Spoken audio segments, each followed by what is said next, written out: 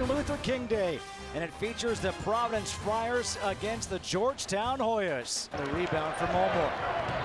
Up ahead, good hands by Cartwright, deflects it, and a turnover. Here's Cartwright the other way. Bounce pass for Bullock with a dunk. The transition basketball is a strength of the Friars, especially when they can score off of live ball turnovers. Great pass and a great job by Bullock running the lane hard. Here comes Georgetown.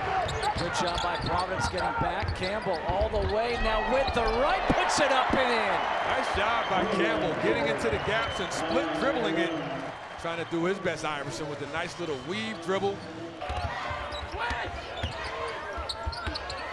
Cartwright off the glass, puts it in. He's playing as well as any guard in the country right now. Lindsay, the rainbow three. I don't know if there is a player in college basketball who has a higher arcing shot than Jalen Lindsay. And sometimes it makes it simpler for not only your team, but as a staff in terms of getting guys ready for their roles. Oh, Kyron Cartwright slipped and was still able to put it in.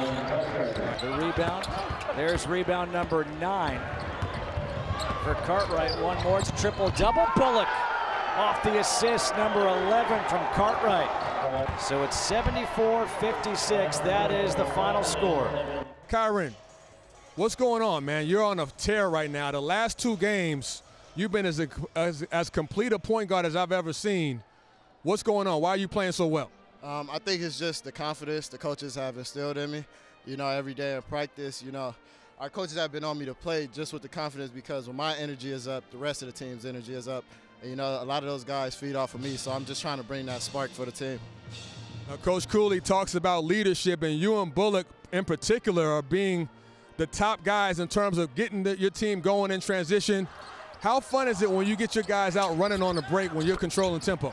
I mean, it's very fun. It's a very fun way to play. You know, all the guys are out there laughing, having fun. And I think that's what we were lacking at the beginning of the season. You know, we would get frustrated with each other all the time. And, you know, we just weren't having fun out there. And I think with the change that coach has given us, we're able to do that now. You get your first road win in the Big East tonight. Next up at Nova, number 1 in the country. What's that mean to you guys, and what do you think about that matchup? I mean, Villanova is a very good team, you know, number 1 in the nation.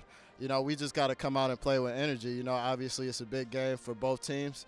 You know, we just can't come in very slow and on our heels. Thanks a lot, Kyron. Keep up the good work. Thank you.